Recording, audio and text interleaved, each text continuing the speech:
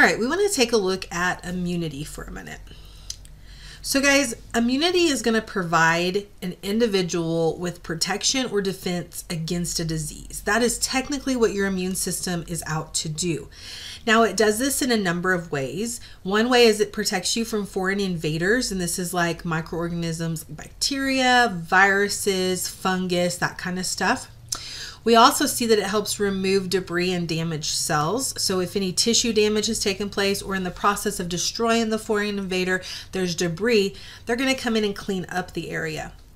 And they're also going to do surveillance. They are taught, some of your immune system cells are taught, this is what your cells look like and this is what a foreign invader looks like. However, sometimes your cells mutate in like the case of cancer. And so these immune system cells are going to be on the surveillance looking for any of those changes that might occur and get rid of those cancer cells, hopefully before they become a big problem. So ultimately, this is the kind of role of the immune system. And that's, of course, if it's all working properly. Now, when we look at the structures of the immune system, these are also going to be a lot of the structures that are part of the lymphatic system. They kind of work together. One of the things that the lymphatic system does is it has these vessels that run all through the body, like you see here in the green, and they're there to help pull in any extra fluid or things that may get into or in between your tissues. As they do this, this fluid's going to get pumped back eventually to the heart, but it'll get filtered before that point. So you'll notice in certain locations like the neck and in the armpit area or the groin area, there's like concentrations of these little nodes. They're called lymph nodes. And they're there to filter, trap, and then destroy anything that does not belong. Okay, so using again the white blood cells, they're going to help do that. We also have some other structures that are specialized that are also there to trap, filter, and destroy. And those are with the tonsils and adenoids. Also, we have the Pryor's patches in the appendix. The spleen also plays a role in the immune system, as well as the thymus gland and the bone marrow. Now, the reason the thymus gland and the bone marrow are listed here is because they are responsible in either making or training your specific immune system. So when we look at the bone marrow is actually going to make all of your white blood cells because that's where the stem cells are located in your body. But some of those are going to go to the thymus gland to be trained. They're going to be trained in knowing what your cells look like versus what your cells don't look like. And that's where our specific immunity is going to come into play, specifically with the T cells, which we'll talk about in a minute. So guys, I have a flow chart here that kind of shows you how the immune system is broken down. It's broken down into two branches. We have the innate or the non-specific immune response. This is the natural immune response, and this is the one that everybody is born with. It consists of your first and second line of defense. On the other hand, we have the specific immune response. This is the adaptive or the acquired response. It's the one that you develop over time. Okay, as you're exposed to things, as you come in contact with different invaders, this part of your immune system is going to change, and this is what makes yours different than even mine. And this is the third line of defense. So let's take a closer look at that first line of defense. The first line of defense are your physical barriers. This includes your skin, as well as the normal flora you have on your skin, which is the normal bacteria and even the bacteria that's in you that is normally there. It's going to also help protect you by outcompeting the invaders. We also have the mucus and the cilia that's in the mucous membranes. This mucus is there to help trap again and filter, and so is the cilia. Okay, so to again help with being a barrier so things can't necessarily gain access into your body. We also have your hair. Hair is located in a number of areas, and it's there for a reason, again, to trap. We also see a washing that can take place. This is where we have any kind of fluid that's going to dilute invaders and help wash it away. This includes like your tears, urination, defecation, and even vomiting has a purpose for this. Now, there are some chemical secretions that also play a role in this first line of defense. This is like your gastric juice that's in your stomach. Again, it's very acidic, and so bacteria and even other invaders don't really like that. And so it's a way for, again, to help destroy anything before it gets too deep into your body. The vagina has the same kind of thing with the pH being more acidic. Again, not allowing and kind of being hostile to potential foreign invaders. We also see that there is going to be an enzyme activity that's present in a lot of your body fluids, like your perspiration or your sweat, your tears, and even your saliva. This lysozyme is an enzyme that actually helps break down the cell walls of bacteria. And so again, these are all things that we're born with, and this is your first line of defense. Now, if something gets past that first line of defense, our second line has to kick in. The second line of defense includes inflammation and fever, and we're going to talk more about inflammation in another video. Also, we see phagocytic activation. This is going to be certain white blood cells that are going to be what we call phagocytes. They are going to end up eating or consuming the invader and destroying them inside of their own cell. It's kind of like Pac-Man. They Pac-Man it, they eat it, and then they destroy it. And these are like your neutrophils and your macrophages. We also see there's a set of chemicals called complement that are constantly going through your body.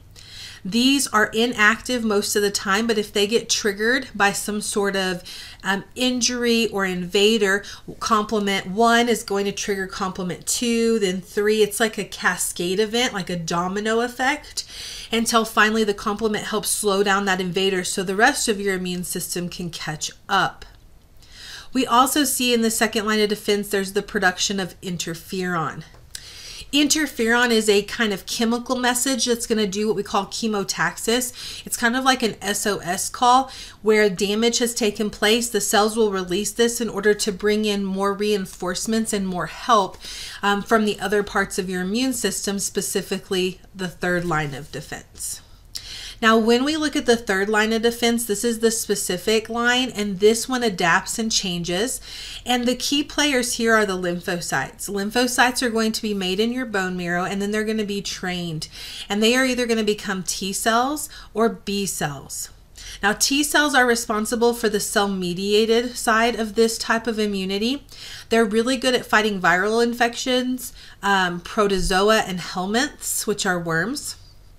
On the other hand, B cells are more of a humoral type of immunity. This one is going to be good against toxins, viruses, and bacteria.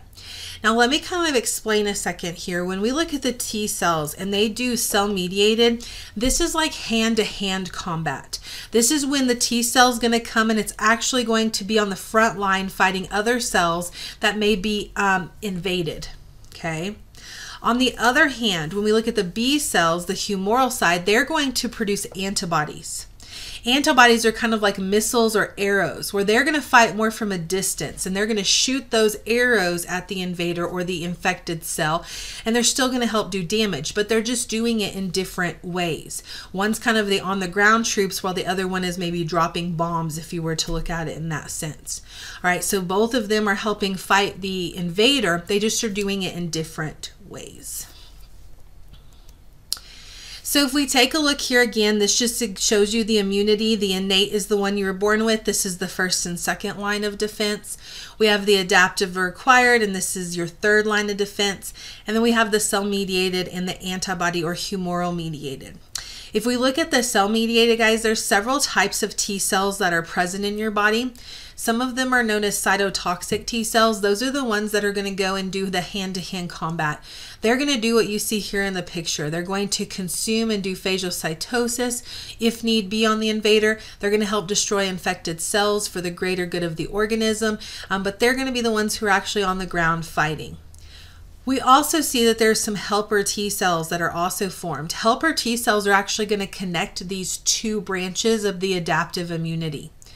They're going to be the link of communication. That way the T cells know what the B cells are doing and vice versa. If that line of communication is shot, it's destroyed, this creates a huge problem. And this is actually what HIV does. HIV is a virus that affects the T helper cells and it knocks out the communication. So both branches of these are no longer communicating, and so when an invader comes in, it's almost like the cell-mediated's like, oh, the humoral will take care of it, and the humoral's like, oh, the cell-mediated will take care of it, and then nothing happens. So both sides start to get weaker and weaker until you no longer have that immune system. The last type of T cell we want to talk about are the ones that are actually the memory cells. Memory cells remember what they have fought before, therefore they can fight it quicker and more effectively the next time they are exposed. On the other hand, when we look at the humoral side, this is going to be made from B cells. B cells, when they get triggered in order to make antibodies, we see that they are going to become plasma cells. Plasma cells then make these plasma type proteins that we call antibodies. Antibodies then are going to go and help attack the invader. However, some of these cells also turn into B memory cells, again remembering what they have come in contact with before, allowing for the next time for the defense to be made quicker. Okay, and so again, these guys are kind of working together. Now, there are different types of antibodies based on their size, where they're located, and they kind of have a little different functions, but they all are there to help initiate and they're all there to help destroy the invader and aid you in being able to survive that pathogen or that infection or whatever is causing that problem in your body. All right, so technically we want an immune system that is normal. A person with a normal immune system has the ability to fight infections efficiently and effectively without necessarily getting really, really sick, and they're able to do this without much problem. However, we kind of have that middle of the road being the normal, and we have two kind of extremes. On one side, we have the suppressed immune system. The suppressed immune system is going to be the one that cannot fight the invader. It's not able to, and this is because there's a deficiency. Something is wrong with the immune system. So here, there's two types of immunodeficiencies. There's primary. This means the individual was born with the problem. They were missing some or all of their immune system components. Since this is the case, a lot of times their immune system does not develop normally, and they are going to be very susceptible to infections and other diseases. An example of this is SCID. On the other hand, a secondary or acquired type of infection is one that you develop from something else. It weakens your immune system and making it ineffective, and this could be due from like cancer, due to cancer treatments with chemotherapy. You could get it from taking immunosuppressant drugs if you've had a transplant, and those kind of, we know that that's what's happening. But we also see this is exactly how HIV works. HIV is a virus that attacks the immune system cells, making them non-functional, causing your immune system to be depressed until finally it's gone. And then we call this AIDS. AIDS is acquired immunodeficiency syndrome. Okay, so that's where the acronym comes from. And once HIV gets to a certain point, we call that AIDS. On the other hand, we can have your immune system overreact. It can be exaggerated. This means it responds too much to an issue. So suppressed, it wasn't responding enough, and exaggerated, it's responding too much. These are called hypersensitivities. There are different types of hypersensitivity. Some of them are acute, which means that once you're exposed to the issue, automatically your immune system is going to react, and it's going to overreact. On the other hand, chronic is going to be something that happens kind of over time, and it's going to wear and tear on your body. Okay. Now, when we look at this, there are 4 types of hypersensitivities. One is type 1. This is like allergies and asthma. So when you're exposed to that allergen or whatever bothers you, you have a response. Your immune system overreacts, because in reality, that peanut really didn't do anything to you. But the way your immune system reacted to that peanut, it could kill you. It's the same thing with a bee sting. A bee sting hurts. Yes, it's not pleasant, but it shouldn't kill you. How your body reacted to that bee sting is the issue. Okay, so it's an overreaction. Type 2 is a cytotoxic form of hypersensitivity. This is where the cells are going to destroy other cells. And the main example of this is a mismatched blood reaction. If you're type A blood and they gave you a type B blood transfusion, your body would react this way by destroying all those B cells because they do not belong. Type 3 is an immunocomplex issue, and this is where the immune system attacks something and it makes these complexes. And instead of absorbing them and dissolving them and getting rid of them, they start to build up in organs. This then triggers your immune system to fight it more because it causes inflammation. A lot of these, when we talk about type 3, are types of immunodisorders where the immune system is going to attack itself. So we call that an autoimmunity, where the immune system's attacking you when it shouldn't. One of the best examples here is systemic lupus erythematosus. We also see there's a type 4, and this is a more delayed type of reaction. This one is going to be with poison oak or ivy. You've been exposed, and several hours or a day later you get the rash. It didn't happen right away. We also see this sometimes with transplant reactions where they don't reject it right away. And so because of that, it's over time and the organ gets weaker and weaker until it no longer functions. And then another one is a TB test. We use this where you get injected. You then have to come back in several days to see if a reaction's taken place. And they're actually using this type of hypersensitivity to test you to see if you've had TB before. So these again are just some examples of suppressed versus exaggerated immunity.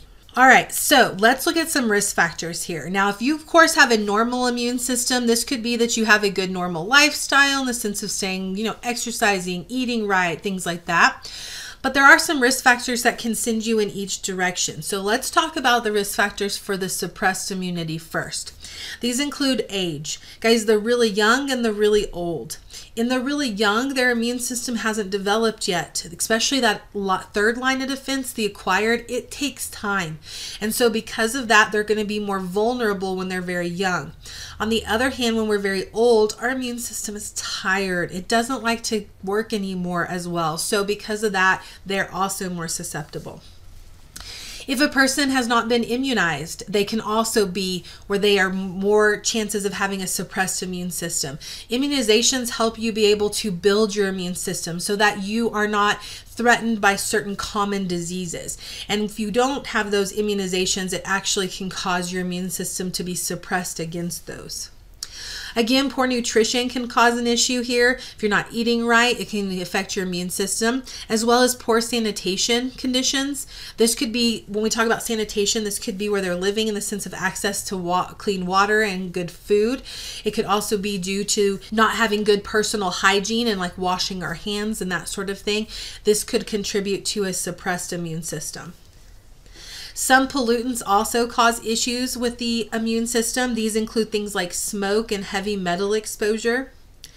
Chronic illnesses can also weaken your immune system because your body is tired of fighting and it's tired of dealing with something over and over again, so your immune system starts to weaken. These are going to be things like diabetes, COPD. Some medical treatments can also cause a suppressed immune system. One of these is something we do for transplant patients where we put them on immunosuppressant drugs. Those drugs are supposed to make sure your immune system doesn't reject the organ.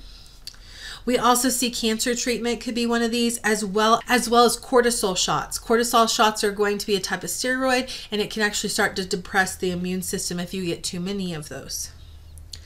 So there's some high-risk behaviors that also cause you to have a higher risk of a suppressed immune system. This includes like unprotected sex because of HIV, that sort of thing. And also we talk about sharing needles.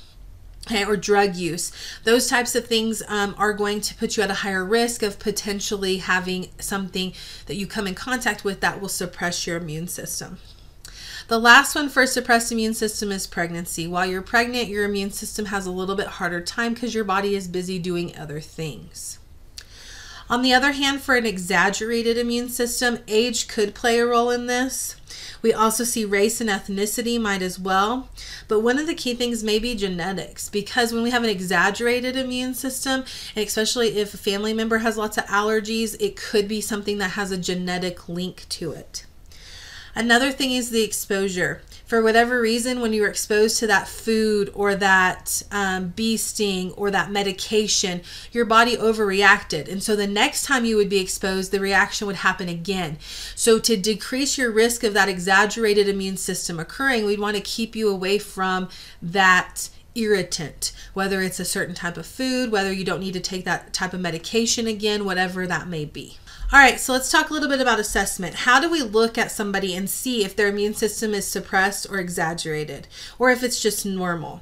Now, when we look at assessment, you've always got to take a history.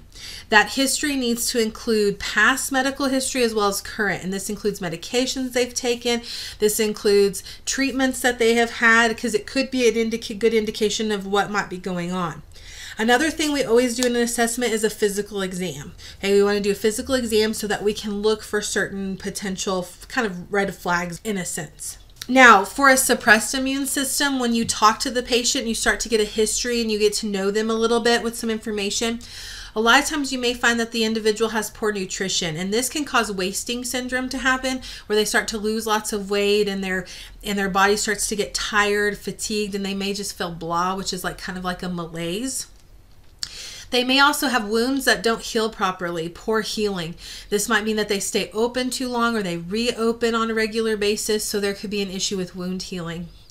Another are enlarged lymph nodes. If their lymph nodes are enlarged, it could be that their immune system is trying to fight something and it's not able to.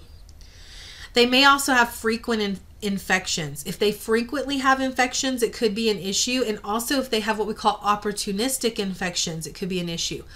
Opportunistic infections are when something that's on you normally, like your normal flora, if it gets the opportunity to get inside and make you sick, it could cause what we call an opportunistic infection. Now, on the allergic or the exaggerated side of the immune system with allergies, the symptoms in the assessment could be very mild. It could just be that they have sneezing and watery eyes. They could have a scratchy throat. They may even have like congestion in their sinuses, or it could get very severe. So when we look at a severe exaggerated allergy reaction, there's rashes, swelling, and the patient could even go into shock, and we call that anaphylactic shock. On an autoimmune issue though, we do see that there's a big range of what could be happening with them. Because of the fact that autoimmune disorders are so specific to what organ is being affected, a lot of times they are mimicking other things. When we talk about lupus mimics lots of other disorders because a lot of times it presents itself as a liver problem at first or a kidney problem, but that's just which organ is being attacked at the time. And so sometimes it's hard to diagnose autoimmune disorders because of that. However, a lot of times if a patient has an autoimmune disorder, they'll have pain, fatigue, and they may even have fevers. Now, before we get to treatment, I'd like to talk briefly about some diagnostic tests, because assessment is fine in what we're kind of seeing and getting information from the patient, but sometimes we've got to do some other tests that are going to be more specific. So when we look at diagnostic tests, we will see that blood tests are going to be very helpful here. And there's a number of tests that can be done with a blood sample, one being a CBC. We want to do a complete blood count. This complete blood count is going to look at red blood cells. It's going to look at sedimentation rate of those red blood cells. It's going to look at white blood cells and differentiate them of how many of each kind do you have. It's going to give us a lot of information. We also see that we could take the plasma and even the proteins that are found in there and do some other tests. These tests include like the fluorescent anti-nuclear antibody test. It's going to tag it and it will light up and let us know that something is there. A C-reactive protein test, rheumatoid factor test. Now these are going to be helpful a lot of times when looking for like autoimmune issues or also severe inflammation that's taking place. We also see the ELISA and Western blot tests. Those are going to take out some of the DNA or extract some of the nucleic acids. We can run the test, and this is how we identify if HIV is present. So there are specific tests that can be run, but a lot of times they're going to come from doing a blood panel. We're going to take some blood and do a lot of different tests with it. We also see that if an allergy is going to be the issue, we can do some allergy testing so we can pinpoint exactly what's potentially causing the problem. We can do this through skin testing, and a lot of times then they might want to do desensitization with that, where they want to desensitize you to hopefully not get that big reaction anymore when you're exposed. Genetic testing may need to be done, and then organ function testing. So again, if it's a liver issue, we see the liver is being damaged, we may need to look at the liver enzymes and how they're being produced. If it's a kidney issue, we may want to look more at how the kidneys are producing the urine and if they're struggling. And so we may do some more organ specific type of testing at that point. Now that we have testing out of the way and we might know more about what's going on, we want to talk a little bit about like treatment and management. One of these things we want to look at is primary prevention. Now, primary prevention, guys, is proactive. This is stuff we want to do before there's even an issue. This is the stuff we should be doing to try to help keep us from having an immune problem.